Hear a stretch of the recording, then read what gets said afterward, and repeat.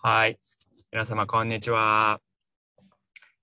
本日は、ランチタイムのお忙しい中、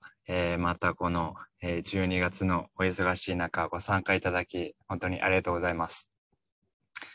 私は、アースカンパニー共同代表の濱川知宏と申します。よろしくお願いいたします。はい。本日ね、Z 世代にこの会社でよかったと思われる未来型企業のあり方という、タイトルのイベントを、今から進めさせていただきます。はい。で、今日の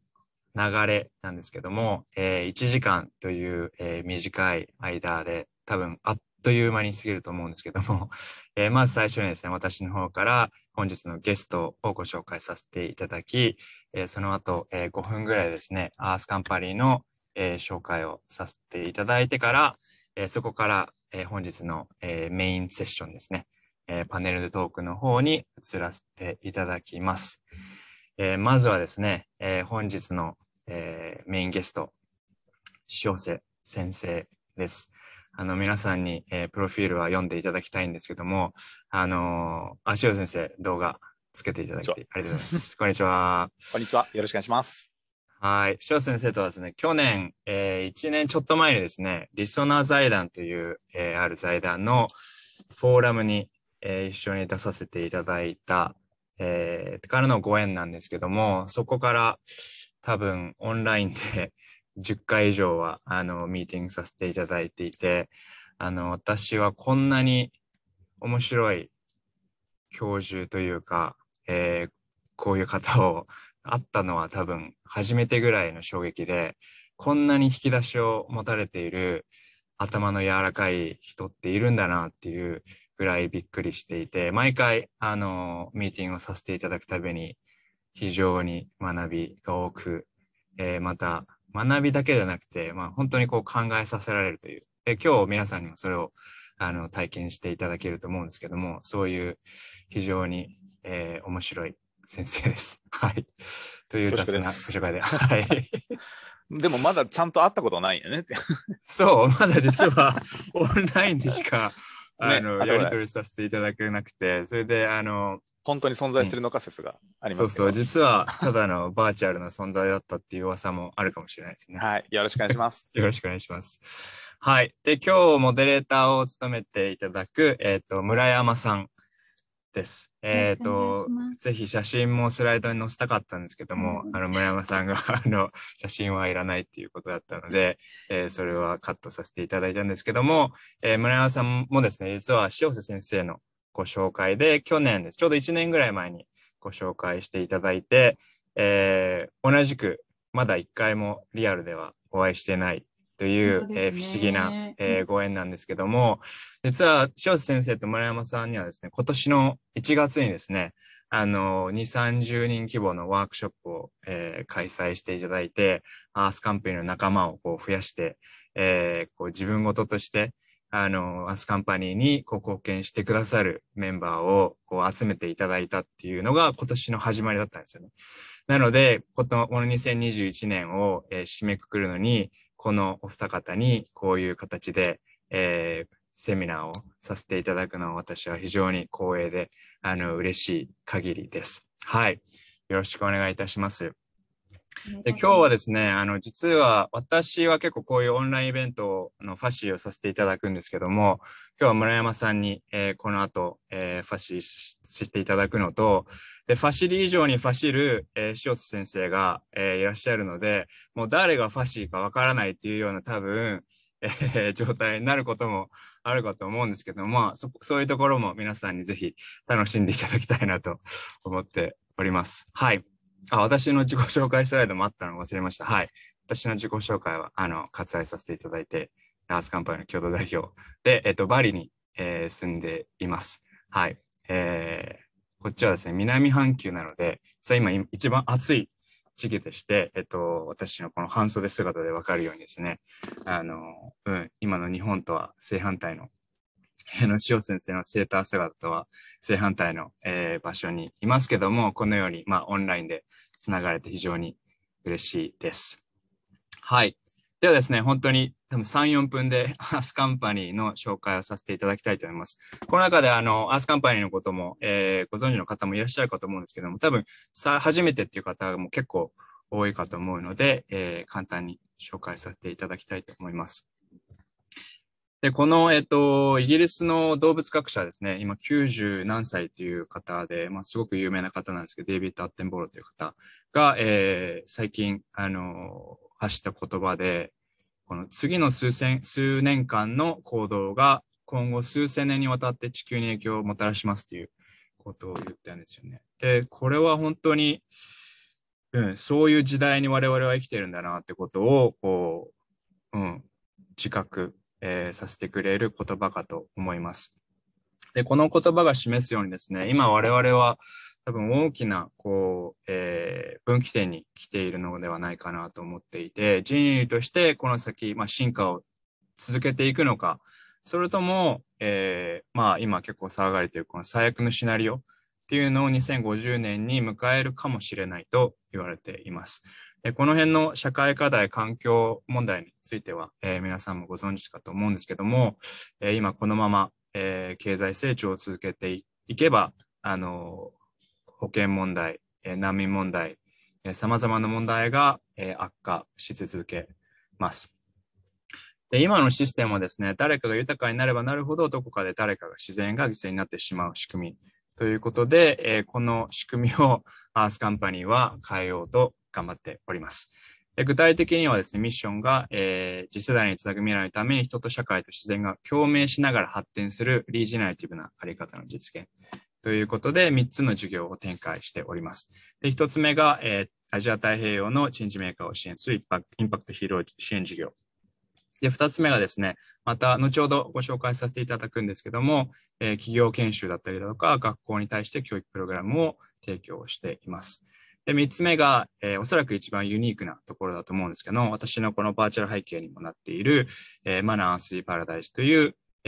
次世代型エコホテルを、バリ島で運営しております。はい。で、リージェネラティブなあり方っていうことを多分初めてお聞きの方もいらっしゃるかと思うんですけども、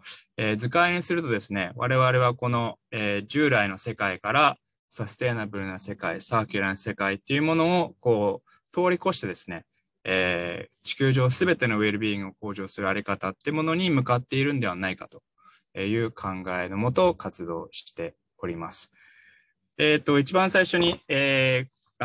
ご説明したこのインパクトヒーロー支援事業なんですけども、1年に1人ですね、選んで、本当にこのアジア太平洋の未来を変えていくような傑物たちを選出して、徹底的に支援するということをしております。今までにですね、インパクトヒーローこの事業で、2億円ぐらいのファンドレイジングをして、その半分、を、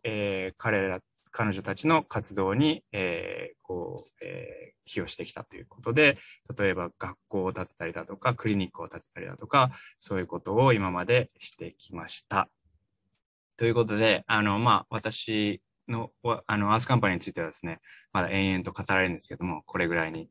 しときたいと思います。はい。ではですね、次に、メインセッションのパネルトークの方に移りたいと思います。じゃあ、ここで一旦村山さんの方にスライドを、お渡ししますね。はい。しました。すみません。じゃあ、ちょっとバトンタッチさせていただいて始めようと思います。ちょっとお待ちください。塩先生も準備 OK ですか？バッチリです。はい、大丈夫です。すいません。ありがとうございます。読み込んでる時間が長い。じゃあ、早速ですね、こちらのセッションを始めていきたいと思います。で、まず最初のお題をこういうふうにいただいたんですけど、また事前の10分前のミーティングで、いや、これから始めるのもね、っていう話で差し込みまして、これ塩先生のことよくご存知の方やられてるかもしれないんですけど、ちょっと皆さんのランチタイムの頭の体操に、まずZ 世代のことを考える前に私たちの働くを見つめようじゃないかと。で、働くっていう言葉の反対語と類義語、これをそれぞれ3つ。先生、そしてできれば動詞が良かったですよね。そうですね。働くっていうのはわざわざ動詞、労働とかではなくてね、動詞にしてるので。はい。なんかそれをぜひ3つずつ、ちょっと考えていただくっていうところから始めたいと思います。で、よかったらぜひ、ちょっと3個思い浮かばないという方は2個でもいいので、ぜひチャットの方に書いていただいて、ちょっとまず皆さん、自分の働くって、なんか働くという仕事感ってどんな感じですかっていうのをやってみたいと思うんですが、いかがでしょうか。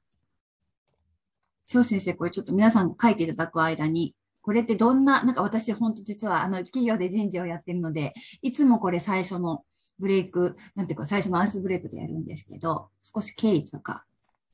教えていただけますか。お仕事をされている方にはこの働くの反対語をお願いしてて、学校の生徒さんとかにはこう学ぶの反対語とかをお願いしてるんですよね。で、働くではなく、例えば生徒さんだったら学ぶの反対語は何にしますかって言ったら遊ぶとかってなるので、で、遊ぶ方が嬉しいので、じゃあ反対語だから学ぶは嬉しくないことなんですかねとかっていう風になったり、で、今度類義語をお願いすると、学ぶの中にこう覚えるとか我慢するって書く子がいて、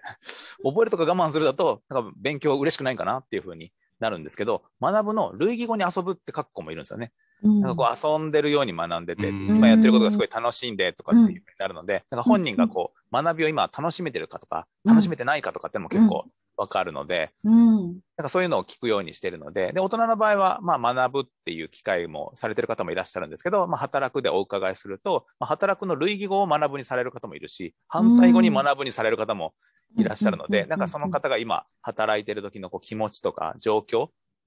が結構わかるかな。まあ、今チャットね、書いてくださってるやつもこう、反対が怠けるとかね、のんびりするってことは、働くの類義語にのんびりするが来る人なかなかいないと思うんですけど、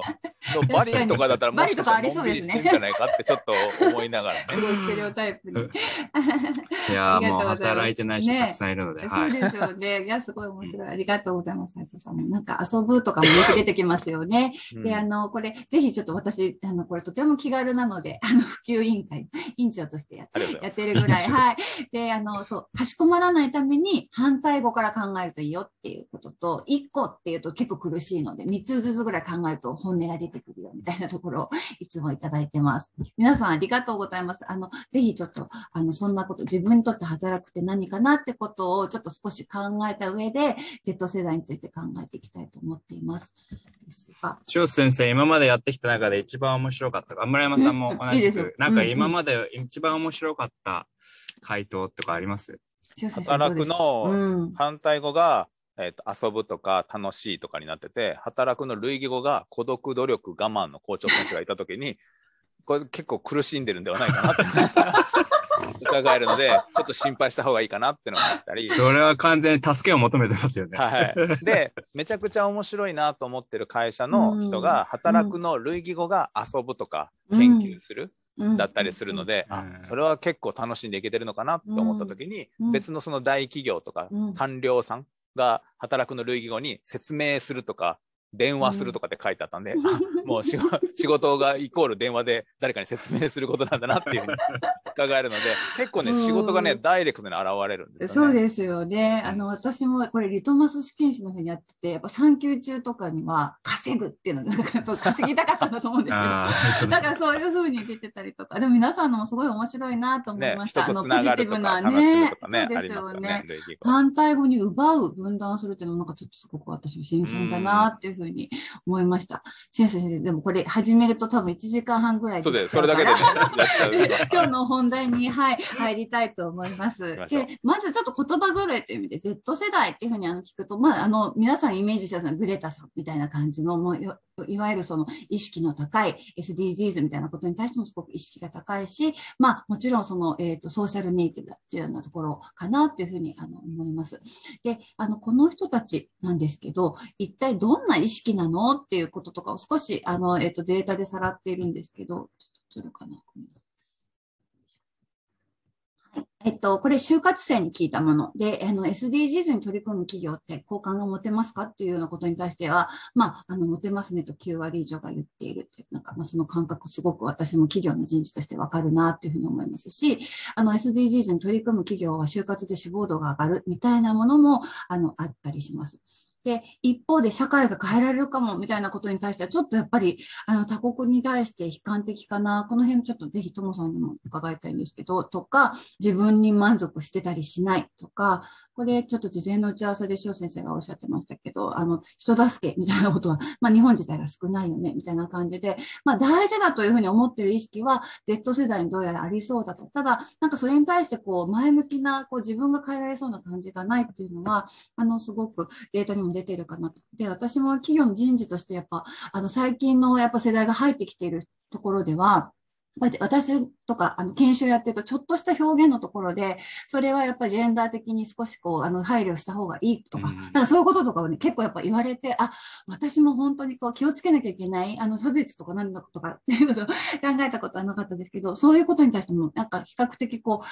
ベースが、なんていうんでしょうね、アンテナが張ってるなっていう感覚はすごくありますけど、お二人どうですかね、なんか多分接する機会すごく多いかなと思うんですけど、塩先生、多分大学生のZ 世代ど真ん中のところを日々対象にしてらっしゃると思うんです。いかがですか？そうですね。だから大学生は、多分その就職する会社に入る1個手前にいるから、多分会社が体験する Z 世代、Y 世代、X 世代って先にちょうど見えるので、そんな人がそろそろ行きますよっていうのがなんとなく分かる気がするので、でその時にさっきの環境に対して意識が高い、低いとかってね、結構世間で語られてるっていうのは、一人一人と喋るとね、本当にそうかなっていうのはね、ちょっと疑問に思うところが結構あって、世間で言われる、結構どの世代でいつも学生さんを見てても、もちろん意識の高い学生さんはいるし、そうでない学生はいるんですけど、意識の高い学生の声が割と SNS に乗って広がりやすいっていう印象があって、なんか前よりも一部の人の声がでかくなったっていうのを、なんかすごい開いすぎな気はするので、もちろん個人個人の違いですよで片付けてしまうと全部終わって話しにくいなっていうのは思うので、世代の特徴で言うと、環境に意識が高いというよりかは、SDGs って言葉も聞き馴染んでいるし、さっきのジェンダーとかって言葉も聞き馴染んでるっていうのはベースとしてあるので、思考してるかどうかは別なんじゃないかなって思うので、さっきの SDGs みたいな会社を求めてますかって、例えば Y 世代とか Z 世代に聞いたとすると、SDGs って何って返してしまうから、よくわからないだけであって、取り組み好感が持てるかと聞かれたら、別に Y 世代も Z 世代も同じぐらいのグラフ書くんじゃないかなと思って、なんかその知識の行き渡り方が違うので、なんかこのグラフを出してる時点で結構 Z 世代は環境に優しい人たちがいっぱい来るから、それに合わせて何とかしなきゃっていう裏メッセージがなんか入りすぎな気がするなっていう気はします。しょっぱなからだいぶ提供いただきましたけど。Z 世代向きの話じゃないかもしれないけど。いやでもそうだと思う。どうですか、トムさんはいかがですか、その辺の感覚。そうですね。なんか日本が一番下になっているところを今なんか2つぐらいグラフがあったじゃないですか。でそれをこのグラフを初めて多分塩先生に、ご紹介いただいたときに、多分半年くらい前だったんですけども、あれからなんか時々考えるんですよ。なんで日本ってこんなに低いのかって、お隣の韓国と比べても低いっていうところ。で、アメリカが高いのは、これわかるんですよ。アメリカに私14、5年住んでたので、アメリカ人のちょっと自信過剰なところは、すごくわかるので、自分が、変えられるだとか、自分のこのバリューってものをすごく強く持っている民族なので、そこの高さはわかるんですけども、なんかこの著しくて低いところを、なんかどっから来るのかなと思ってて、で、今週ちょっと一つ思ったのが、なんか言語かなと思ったんですよ。なんか日本語って、私もあんまり日本語上手くないんですけども、なんか謙譲語だとか、自分をとにかく下げて表現するじゃないですか。で、なんか一番印象的なのは、なんか例えば企業とかがサービスを展開するときに、こういうサービスをプロダクトを販売させていただいていますっていう表現があるじゃないですか。で、それは素晴らしい、なんか美徳も現れてるんだけども、なんかそのサービスを提供するのにそこまでなんか下に下がらなくてもいいのになっていう思いはあるんですよ。で、英語とかだったら絶対そんな下には出ないし、自分のがどれだけいいものを提供しているのかっていうものを存分に表すじゃないですか。で、だからこれも実は Z 世代に特化したことではないんですけども、日本人のその言語的なところのなんか影響って結構あるなと思っているんですよね。っていうのは自分もなんか英語と日本語でこう毎日メールどっちも書いてるんですけども、日本語の方がやっぱりへりくだった気持ちになるんですよね。その言語的に。っていうところはあるのかなとはちょっと思いましたけど。いや博物館とかでもこうお手を触れないでくださいが英語だとドンとタッチで触んなっていうのとお手を触れないでいただけないでしょうかみたいなあたりが結構低姿勢だからそれを外国人の人はガツッと掴むよね。だから多分よろしければお手を触れないでいただければありがたいですぐらいにしか聞こえてないんですよね。触んなっていうのとのすごい開きがあって、だから多分そのへりくだりの文化がもともとあるので社会を変えられると思いますか、いやそんな私ほどのものが変えられるとはっていうのもあるので、この数字ほど本当に変えれないと思ってるかどうかはまた別で表現上下がってる可能性もあるし、でこのグラフのすごいもったいないなとは思うので上げるといいなと思うんですけど、大人も同じようにさっきのでその濱川さんがおっしゃったように言語上の特徴ならば Y 世代も Z 世代も変えられるとはもしかしたら思ってないかもしれない。でただし Y 世代とか Z 世代 X 世代とかってそれぞれ経験した時代が違うので、なんか X なんかだとその高度経済成長期でなんかイケイケの大人を見てるのでなんとかなんじゃないかっていうのは楽観視してる部分があるものの、Y 世代 Z 世代とかが過ごしてる時って日本だとその失われた10年失われた20年失われた30年って出てる言葉が全部下向いてんですよね。そうするといや結局大人もダメだって言ってるしダメなのかなっていう諦めは蔓延してる可能性があって、それは確かに X 世代僕多分 X 世代に入ると思うんですけど、が感じてた小中学生の頃とはなんか社会のこう矢印の向きがね、違うなっていうのは気がする。そうですね。僕は20代を、中国4年インド2年過ごしたんですよ。でまさにそれって2002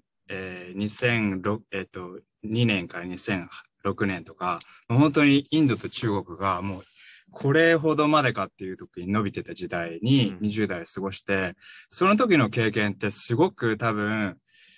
こう体が覚えてるんだなっていうのを時々思うんですよね。やっぱりこう 8%、10% それ以上の成長がデフォルトなわけじゃないですか。でそういうこう競争の中それ以下の成長を自分が遂げたりしたらもう取り残されていくっていう、そういうこう緊迫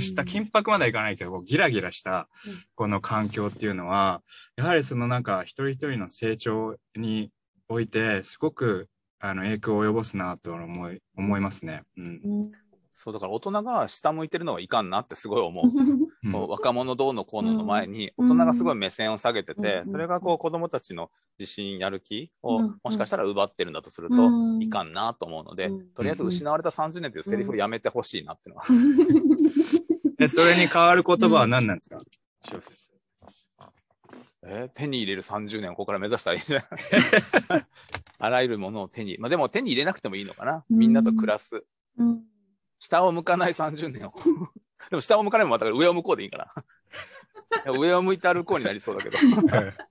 夏メロな感じがしてくる。そう、夏メロな感じで。このセリフ自体がすでにもう X 世代の象徴ですね。象徴になっちまった。確かに。でもなんかもう最初からそもそもこのね、テーマである Z 世代にって言われるっていう、その問いが正しいのかっていう問題提起を多分いただいてるのと。そうですね、すぐしちゃいました。そうですよね。だから、世代にもしかしたら限らないかもよっていうことと、で、はすごくあるし、もしかしたらその日本人みたいなところの切り口で言うと、共通したところでただカルチャーみたいなところが影響しているのかもしれないっていうので、ちょっとパッと見て何か手を打つっていうのはちょっと早急な感じがするなっていうのが今のことかなっていうふうに思いました。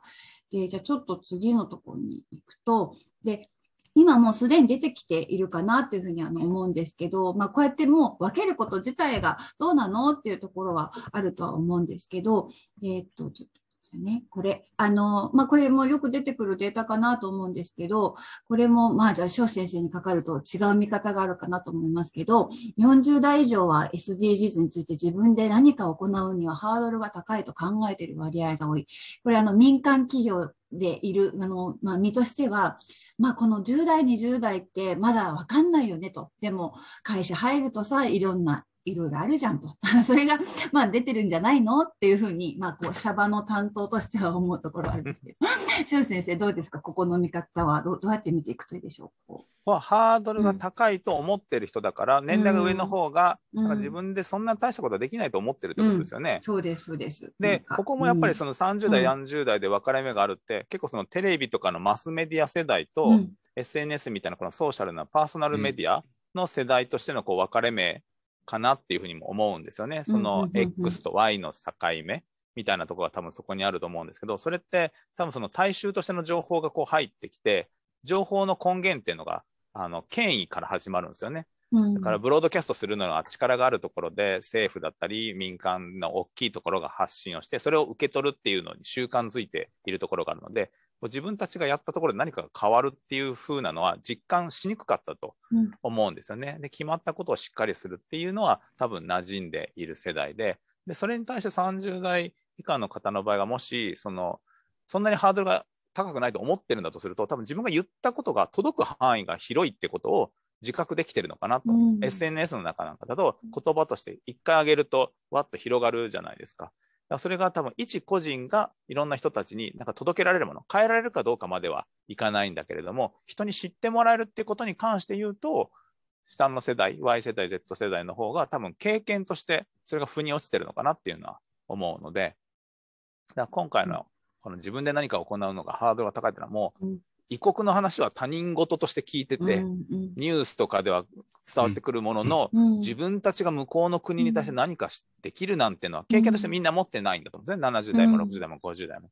それに比べると本当に同じ世代の人たちの声が10代、20代、30代の子たちには届いてきてるので、だから自分たちでもできるんじゃないかっていうのはもしかしたら思ってるかもしれないなと思って。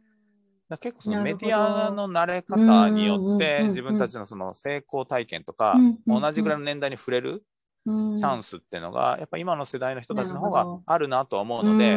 多分結構その信じてるものが世代によってずれるかなっていうのは思います。なるほど。ちょっとなんか企業視点で言うと、ちょっと多分この後もチャットで共有されるかもしれないんですけど、その SDGs の取り組みを自分の会社の、なんかどこで知るかっていうのが一番多いのは社長が言うみたいなやつですね。経営とか、あと社内広報で言うみたいなもので、やっぱそこにまず、多分距離感があったりとか、私も採用面接してると、学生の方が詳しい。だか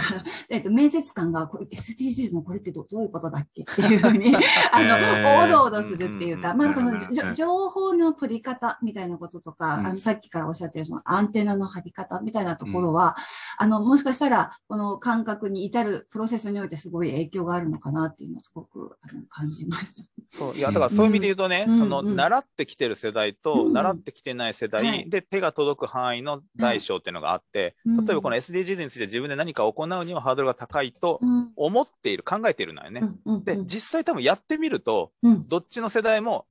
大してできないなってことと、なかなかできるなっていうのは、両方行動してみると、お互い気づけるんだと思うんですけど、今の Y 世代、Z 世代は、少なくとも例えば言葉として SDGs って習ってたり、言葉としてグローバルって習ってるので、結構多分グローバル学部とかって大学の学部を卒業した人が就職の面接で、僕はグローバル学部を卒業してるんでグローバル人材ですみたいに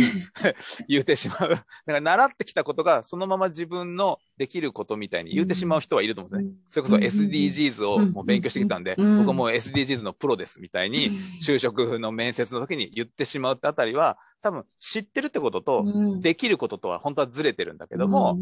できるって思ってるのは多分若い世代の方が多くて、で上の世代は SDGs は聞いたこともないし、なんか最近初めてでも僕たちが言ってたことは実は SDGs と呼べるようなことをしていたのかもしれないっていうのはあり得ると思うので、結構この聞き方に対しての年代っていうのはその言葉に対しての理解度とか普及度にも依存しているので、実際どの世代でも一回やってみればそれなりにできることもあるし、全く手が届かないこともたくさんあるしっていうのは本当は変わらないはずだなって思う。なるほど。認知のフレームの仕方じゃないかってところですね。そう。だからこれを踏まえて言うと、多分今から会社でもし何かしたいんだとすると、40代以上に今からこれをしましょうっていう時の伝え方と、30代以下にこれをしましょうっていう時の伝え方を変えた方がいい気がする。この時点でも関心がないとか能力がないとかできないではなくて、どっちにも多分やってもらうってことが組織としてはすごい必要なんだけど、明らかに捉え方がずれてるから、同じこと言っても響く人と響かない人がいるから、違う表現をすれば伝わるんじゃないかなっていうのは思います。どうですか、ともさん、なんかきっと思い当たる節やみたいなこともしあれば。いや、なんか塩瀬先生の話聞いてたいなっていうのは止まらない。いや、止まらなくていいんですよっていう感じでずっとうなずいてたんですけども、これを見てて、塩先生のお話も聞いていて、なんかこの SDGs についてっていうところがなくてもあってもこういう答えなのかなと思うんですよね。で、自分で何かを行うにはハードルが高いって、今その SNS の時代で、今高校生、大学生が何千人、何万人とか何十万人のフォロワーとかいる人たちが増えてきてるじゃないですか。で、何かを始めるときに、もう今、その本当に、例えば5クリックぐらいで多分何かの活動みたいな、サークルみたいな、何々、サステナビリティクラブとか始められると思うんですよ。こういうのなんか始めました、文章書いて、それでそれに招待して、で、何人かが、イエスイエスイエスイエスみたいな感じだったらもう10人って始まったわけじゃないですか。だからそういうことに関してはハードルはすごい低いと思うし、逆に私は今年41で1980年生まれなんですよ。だからちょうどこの X と Y の狭間の年で、なのでこの40、50ぐらいのこともだいぶわかるし、2、30も結構わかるなっていう感じなんですけども、で、この40、50世代の何かを始めるときって、そんな簡単に始められないじゃないですか。ちゃんとこうね、文書、定款を用意して、ちゃんとこうかしこまって銀行口座作ってとか、チームを作って、それでちゃんと許可をもらって、それで印鑑が降りてきて、で、やっとこれを始められますっていう、そういう時代というか、そういう文化なので、なんかこの SDGs 関係なく、ハードルに対する意識っていうのが違うなとは思いますよね。このグラフ、あれやね、もしかしたらイベントを来週企画します。それまでに押してもらうハンコの数はいくつですかって聞いたら同じグラフになるんじゃないかな。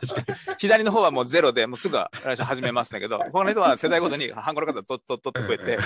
5個ハンコがいりますとか、10個いりますとか、いやもう来週はどうやっても無理です。2ヶ月前に言わないとみたいなのが、このグラフになるんじゃないそのテーマがたまたま SDGs なだけかもしれない。そうかもしれないですよ。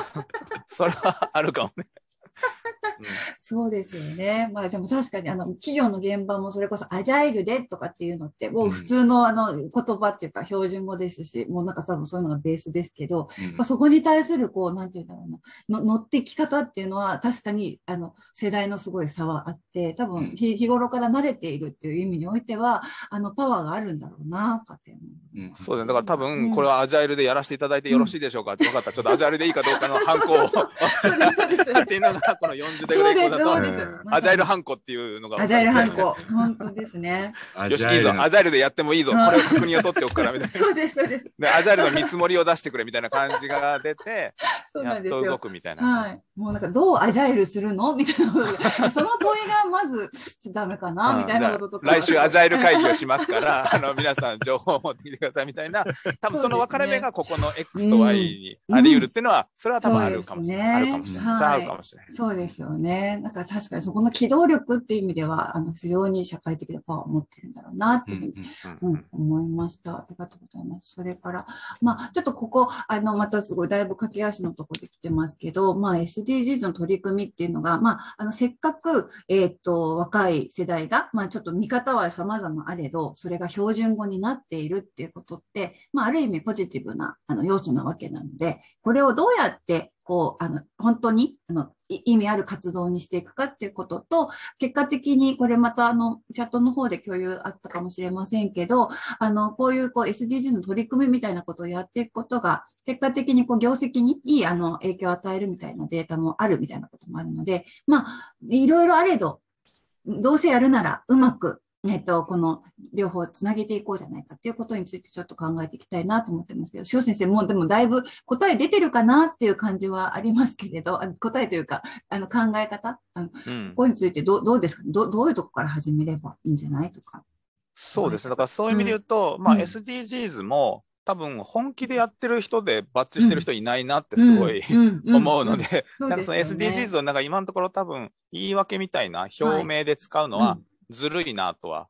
思うんですよね。で、本気で解決したいと思っている人たちを本気でもっと支援をしてほしいなと思うので、その時に多分このモチベーションがあるから仕事するとか、モチベーションがないからできないとかっていう言い訳を本当はしてはいけないっていう世代がずっとあったわけじゃないですか。で、それに対して多分今の Y 世代とか Z 世代は小中学生の勉強の時からなんかモチベーションを持とうとか、自分の考えをもっと前に出してとかって結構言われ続けてきたので、今更命令通りやれって言われた時にあれそんなんでしたっけっていうふうに思うので、だから何がしたいかって言われると、その本人が SDGs に直接向かってるかどうかわからないんだけれども、そういうことが大事だと言われていて、そこに貢献する自分は映す姿になりそうな気がするので、だから会社としてもちろん大義とそのままなんですけど、社会課題に対してちゃんと解決する意向があるっていうのは、組織としてもっと声を大にして伝えることによって、で入社する時点でね、そういうのがしたいっていう人たちがもっと集められると、向きが揃うんじゃないかなと。そのつもりで中入ってきた人に急に SDGs って言っても、何するんですかっていうふうには多分なるから、でその時の当ての外れ方がさっきの Z 世代は全員 SDGs 大好きだと勝手に決めつけてるってことが、このズレを生んでしまうんじゃないかな。で、さっきの上の世代がより SDGs のことが分からなければ分からないほど、最近の子はみんな SDGs できんだろとかあの人たちに SDGs やらしといたらなんとかなんじゃないかっていう勝手な思い込みで渡すと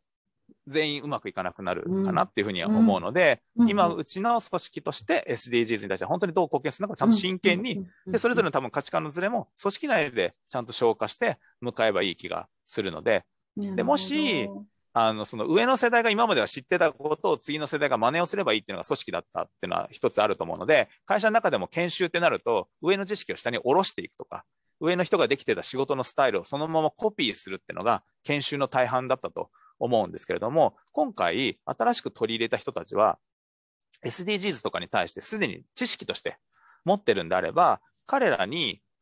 X 世代の知識をコピーするのではなくて、Y 世代、Z 世代が持っている世界とのチャンネルをいかに組織の中に取り組むかっていう研修をごっそり向きを変えた方がいいと思うんですよね。だから若い人たちに入ってきてもらったのに、X 世代の X ダッシュ、X2 ダッシュのコピーを作ってしまうと、出来上がった時に SDGs 忘れるわけですよね。で、ちっちゃい X 世代がみんなできた時に、さあ SDGs どうしようってなるから、研修無駄なんじゃないかなっていうふうに思うので、むしろ入ってきてもらったY 世代、Z 世代の世界観を組織の中に取り込んで、一緒に自分たちのリソースと足し合わせて何ができるかを考えるとかっていう。だから、このまだ SDGs への取り組みを社員のモチベーションにつなげるって、やる気のない子たちにやる気出させるためにぐらいにしか多分、表現としてはなってないんですけど、彼らが先頭に立って向かっていくときに、自分たちの組織リソースをどう提供できるかっていうふうに変えれば、なんかその Z 世代の取り込み方が変わってくるんじゃないかなと。今まではね、会社組織って分からない人をうちで育て上げて一人前にして世に出すみたいな感じなんですけど、社会との接続に関してはもうすでに一人前だと。でただし何ができるかはまだ全部持ってないので、それを一緒に考えようっていうふうにすれば、だから X 世代のリクルートとはだいぶ変わると考えた方がいいのちゃうかなってのは思います。なるほど。まあ多分企業でもね、逆メンターとか言って、年上の人に若手をつけるみたいなのも、やっぱ取り組みとしてやり始めたりするんで、リバースメンタリングみたいな、はい、そうですね。はい。それはすごい思います。で、濱川さんのところにはきっとなんか本気で SDGs 取り組みたいって方の企業の方たちがきっといらっしゃるのかなと思うんですけど、今の先生のお話とかも踏まえながら、どうですか、この辺についてなんか。そうですね。今2つちょっと考えていて、1つはさっき今の逆メンターの話すごく面白いなと思っていて、で、だから数ヶ月前にあるお話を聞いたときに、今、この企業がサステナビリティトランスフォーメーションっていうものを遂げています。で、実はこれって、デジタルトランスフォーメーションとすごく似ているところがある。で、今 DX って言葉が多分標準語になっていますけども、どこもやってると思うんですけども、例えば10年、15年前、多分当時、もう本当にシニアの方々ってデジタルって何なのみたいな時に、この DX っていうのは結局若い世代が引っ張っていったものじゃないですか。それと同じことが多分サステナビリティ、トランスフォーメーションでも起こっていて、やはりその上の世代が教えるだとかっていう立場ではなくて、多分下から、下がもっと、デジタルネイティブじゃなくてサステナビリティネイティブの世代だと思うので、やっぱり下からこう、教わること、また一緒に作っていくってことが重要なのかなっていうのは一つ思うところです。で、もう一つは、なんかこの、社員のモチベーションに本当につながるっていうのは、企業がどれほど本気かっていうところだと思うんですよね。で、本気かっていうのが、やはり本気じゃないと、それって SDGs ウォッシュだとかグリーンウォッシュだとかウォッシュになってしまう。で、そのなんか見分け方っていうのがだんだん分かりやすくなってきている時代なのかなと思っていて、で、例えば商品を見たときに、例えば消費者としても、これってただ表面的なことを言っているなとか、もう伝わる言葉以上のもので伝わってきてると思うんですよ。で、企業も多分同じで、中にいる社員にとっては、これがただの建前なのか本音なのかっていうのもすぐ瞬時に分かってしまうっていうところで、なんか今後このサステナビリティトランスフォーメーションで重要なところっていうのが、このどれだけ自社の弱み、自社のこの環境に対する負荷だとか、社会に対する、どれだけこの課題に寄与してしまっているかってところをさらけ出すっていうか、弱みをどれだけ語れるかっていうところだと思うんですよ。で、それを考えたときに、結局それってリーダーシップと一緒だなと思って、英語でこの vulnerability っていう言葉があるんですよ。で、日本語でなんか脆弱性ってしか、訳せないんですよ。でもその vulnerability っていうのが、多分このリーダーシップにおいてすごく重要だなと思って、どれだけ弱みを、さらけ出せるかっていうことだと思うんですよね。なので、こういう、企業としていろいろ良くないことをしてしまってるけども、それも認め、それも受け入れ、これを少しずつ軽減していきたいと思ってますっていうのが、なんか本気度を一番表す、バロメーターなのかなと思います。なるほど。ありがとうございます。すごく今いろんな視点いただいたなというふうに思います。で、今のお話にも少し通じるんですけど、やっぱりこれ、就活生でどんな企業に魅力を感じるかみたいなのを聞いていくと、SDGs がっていうのは、私も面接でよく言われますけど、本音としては、社内の雰囲気が良いとか、多分そういうところから、で、結局それをどう見分けようと思ったときに、もしかしたら学生さんたちにとっては SDGs っていうのが一個、それが掲げられていることが、こういうことを担保できるみたいなことにもなっているのかもしれなくて、今の浜川さんのお話いただくと、多分それを、なんていうか、作ろうってもきっとバレていくっていうところがあるので、一緒に作っていくっていうことを本気でやれるかっていうところが、結果的にもしかしたら Z 世代限らずのところに、本当に働いててよかったなと思える企業になっていけるのかなっていうふうに今、感じております。ありがとうございます。翔先生、付け加えること、俺は違うぞっていうのがあれば、ぜひ、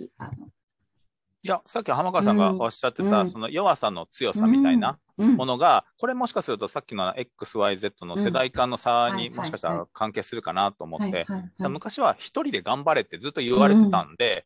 一人で強くするために、結果として孤立してしまうところがあるんですよね。だから頼るときに頼りにくいっていう感じがするのかな。今はそのつながりがないとそもそも解決できないので、それこそ10年前、20年前の学生さんとかだと、これ共同作業でお願いしますっていうふうに共同タスクを渡すと、4人いるとね、4つに分割して持って帰るんですよね。で、次の日に持ってきて4つ足し合わせて提出っていう感じの分担が多かったんですけど、最近は学生さん同士が相談しながら、4人でやるっていう感じになったので、同じその協力っていうのが分けてから足せるような協力と、本当に4人で最初から一緒につながる協力っていうところの言葉の意味は、世代ごとに変わる可能性はあって、でそれで多分今の社会課題の解決って、どっか一社が解決できるとかではなくて、その自動車産業だけではなくて、他の旅行産業と他の別の産業とひっついて一緒に解決するだから、今までと違って本当に連携しないといけなくなってきたことが多かった時に、旧スタイルの働き方だと邪魔になるのかなっていうのはあるので、だからこそもっとその Y 世代、Z 世代と呼ばれて、最近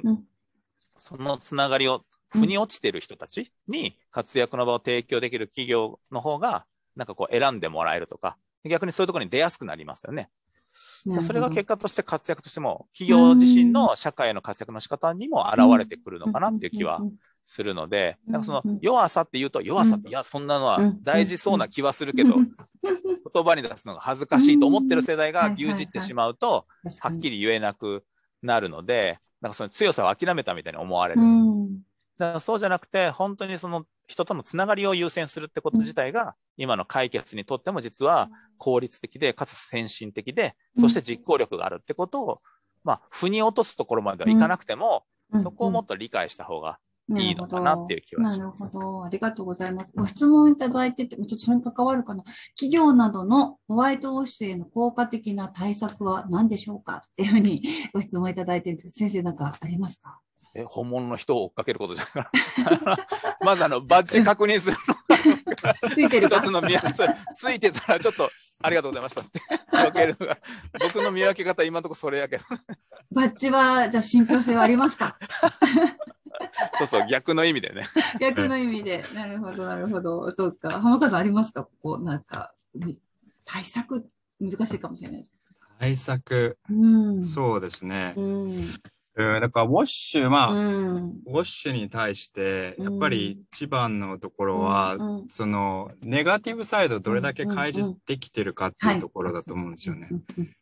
そこに尽きると思っていて、ポジティブなことはもうマーケティングじゃないですか。もうポジティブなことをどれだけよく見せるかっていうのは、もうマーケティングの手法なので、どれだけこのネガティブな要素を、こう、誠心誠意、取り組んでいるかっていうところが一番の、なるほど。ところだと思います。さっきの話につながってくる。ありがとうございます。あと、これ、ともさんがいいか。ロゴの訳をどう思いますか？例えば、目標の8、ディーセントワークっていう訳を働きがいっていうふうにしているけれども、経営団連のウェブサイトで見てみると、働きがいと働く環境という書き方が散見されています。これはあんまり、そこまで背景を知ってないんですけども、ここで言うなんかディーセントっていう言葉っていうのは、なんか英語のニュアンスで言うと、尊厳とか品位とかそういう言葉なんですよ。だからこう、最低限の条件が満たされてるか、なんかベーシックニーズみたいな、そういう意味合いがあって、で、それ多分日本のコンテクストで言うと、このブラックじゃないかみたいな、そのなんか多分こう、働かせすぎてないかとか、で、途上国の文脈で言うと、それが児童労働であったりだとか、そういう、こう、違法行為を行ってるかどうかっていうので、働きがいとまでは言えないのかなっていうのは、個人的な、意見です。はい。ありがとうございます。そして塩先生、最後に本当にバッジ意味、ウォッシュじゃないと思っていますかってご質問いただいてますけど、冗談も半分入ってるかなと思うんですけど、どういうふうに見ていくといいですかっていうところ、どうでしょう。企業が、作ってるコーポレートアイデンティティのそのレポートとかっていう時に、前の方のページに出てるか、後ろの方に出てるかっていうのは一つの分かれ目だなと思うんですけどね。だからすごいおまけ的にやってしまってるのか、前面にそれこそ、ある企業の場合は本当に社長だけじゃなくて、役員の人たちも含めて、冊子の冒頭3分の1にそこへの取り組みが書かれてる企業とやってますっていうのがなんか後半広報ページの今年のポスターみたいなの最後にちらっと出てる会社っていうのは確かにあるので、なんかご質問にあるみたいなその ESG に対しての機関としての透明性って言った時に、インテグレーテッドレポートみたいに本当に自社がどういうふうに貢献するかってことを文言として表に出して前に出してるかっていうのは重要で、だからやってますよ、この辺にあったはずなんですけどねって探すかだってやってますって言わなくても見えるぐらい前に出てるかっていうところは大きな違いなので、なんかホームページ上でも今は多分文言は書いてあるけど、やってることはどこか探せないページと、それがすぐ出てくるっていうのは大きな違いがあるかもしれないなと思います。なるほど。ありがとうございます。そういう見方、もしくは、トモさんがおっしゃったようにね、弱さも含めて、自分たちがどう取り組むかみたいなことを伝えていくっていうところも見てみるのも今日、ヒントとしてあるかなっていうふうに思いました。ありがとうございます。あっという間に、時間が来てしまって、先生ちょっと最後締めるとしたら、これね、ちょうどね、いい言葉があったなと思って、年老いた者が賢いとは限らず、年長者が正しいことを悟るとは限らないって、旧約聖書に書いてあるけど、もうこれのことじゃないだろうかと思って、なんか来た人になんか教えてあげようって、もちろん良かれと思って教えてあげようと思ったんですけど、この謙虚さはいるなと思って、なんかどうしても教えてあげるになるから、塗り替えてしまうんだろうなって。最近ちょうどいい言葉をたくさん集めてたので、これぴったりじゃないと思って。なるほど。これなんかそういえば今日発売したことですか？ありがとうございます。今日ね、すっかり忘れてました。そういえば。そういえば、そうそうそう。いや、昔の人はね、いいこと言ってんなっていうのはすごいたくさんあって、それをちょうど灘高校の和田校長先生と一緒にね、集めてたんで、その中にさっきの言葉がまさにあったんですね。だからずっと語り継がれる言葉にはやっぱり意味があるなって思ったので、向き合う社会の課題は変わってるんだけど、やることはそんなに変わらないので、よろしければこういう言葉探してるときにお使いいただけたらなと思います。めちゃくちゃタイムリーでした。ありがとうございました。ということで、かなり駆け足でしたけど、Z 世代を考えることは Z 世代だけを考えることにあらずということで、そこがスタートできたらいいなというふうに思います。じゃあ、まずちょっと、ここのコーナーとしては一旦区切らせていただきます。若さん戻しします。ありがとうございました。はい、ありがとうございました。ありがとうございます。じゃあ、スクリーンシェアを解除していただいていいですか？あっちゅう間でしたね。本当にあっという間で、なんかちょっとウォームアップできたって感じですよね。これからなんか本題に入るっていう、そうそう、そんなところで。皆さんお昼ご飯食べれたかね。いつものミーティング、我々のミーティングはだいたいこういう雑談でね、最初30分、40分ぐらいで、そういえば本題まだ入ってなかったですねっていう感じで、今からね、ちょうどこれから本題入るって感じで。はい、本当に、塩先生、村山さん、ありがとうございました。ありがとうございました。どうも。ではでは。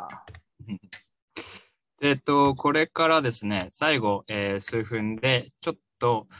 アースカンパニーの、企業研修についてお話しできればと思います。すいません。あと最後にですね、アンケートもぜひ、1分で終わるのでお答えしていただきたいなと思っていて、で、ちょっと時間が余ったらですね、いただいているご質問にも、お答えできたらなと思っております。皆さん本当に、チャットの方だとか Q&A で、ご質問いただきありがとうございます。コメントでも全然構わないので、感想、フィードバック、何でも受け付けております。はい。で、冒頭でも簡単にご説明させていただいたんですけども、我々は、企業研修だとか学校向けの教育プログラムを提供しておりまして、インパクトアカデミーという、名のもとに展開しています。我々は、どういうものを提供しているかっていうと、やはりこのリージェネラティブな未来を作るための行動を起こす人にフォーカスしているアカデミーです。で、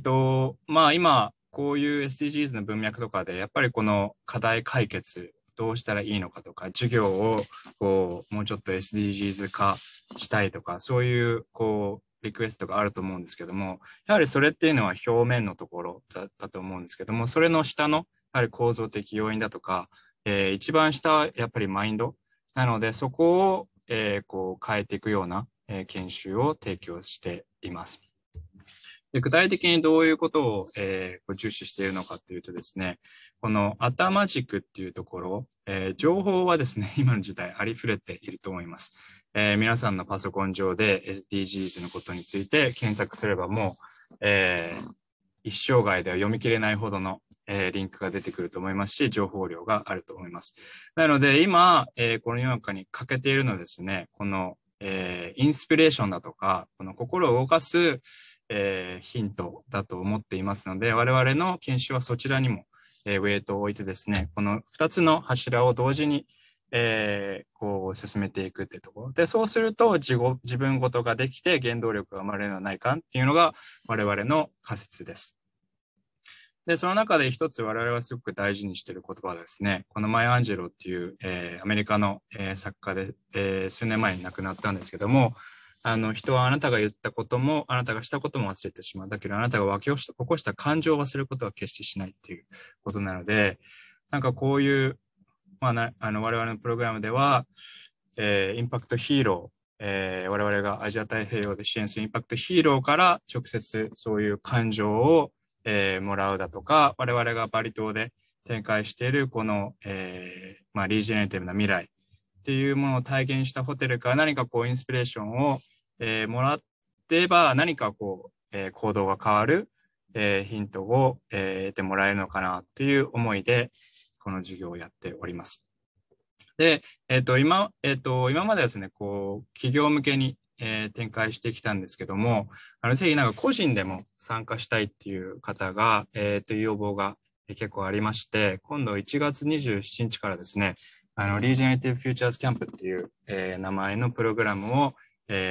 開始します。で、全5回ですね、週1ペースで、週1回2時間半、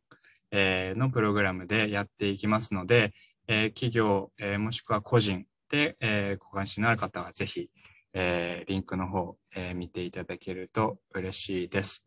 で、最後にですね、今日のイベントの、アンケート、本当に1分で終わりますので、ご回答いただけると嬉しいです。はい。ということで、残り多分2分残っていると思いますので、2分で、回答できるところはさせていただきたいなと思っております。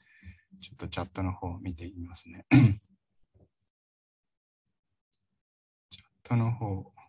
Q&A。質問文はそのままその場に何かということなんですよ。ちょっと質問の内容がちょっと理解できないので、ぜひまた、この後でもご連絡いただけると嬉しいです。そうですね、質問の方、ないようですね。はい。なので、ちょうど、こういうオンラインイベントが時間前に終わることなんていうのは今までなかったんですけども、村山さんの素晴らしいモデレートのもと、時間厳守で、マネージしていただいて、本当にありがとうございます。ではですね、本日、塩瀬先生と村山さんと私の、このパネルディスカッションイベント、ご参加いただき、どうもありがとうございました。また何か、アースカンパニーについてだったりだとか、塩瀬先生に、聞きたいことがありましたら、ご連絡いただければ直接おつなぎしますので、